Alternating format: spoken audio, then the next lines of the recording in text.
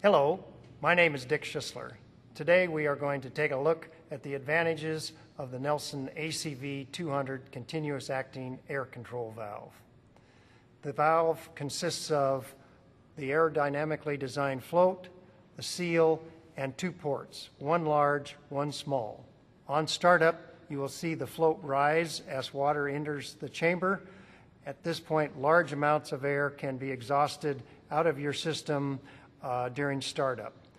As the water rises, that port will seal off and the small port can continue to exhaust air even when the system is pressurized.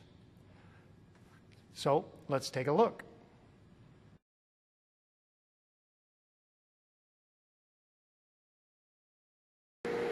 On system startup, you will notice the water entering the pipe.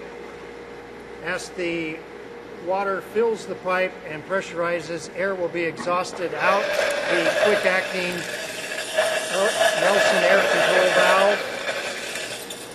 As more air enters the system and passes by the high point in the system where the air control valve is located, we will exhaust that air even under pressure. You'll notice that the air coming through the system will not accumulate downstream and cause a restriction in the pipe.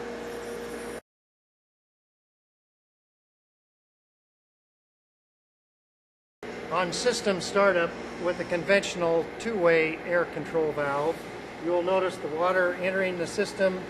Air will be evacuated until the water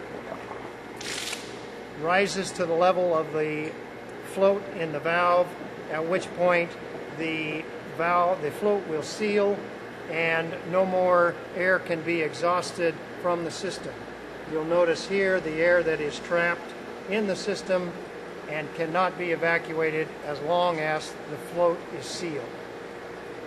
As this air accumulates and causes a greater restriction in the pipe, we will have a significant friction loss and loss of pressure downstream of the control valve.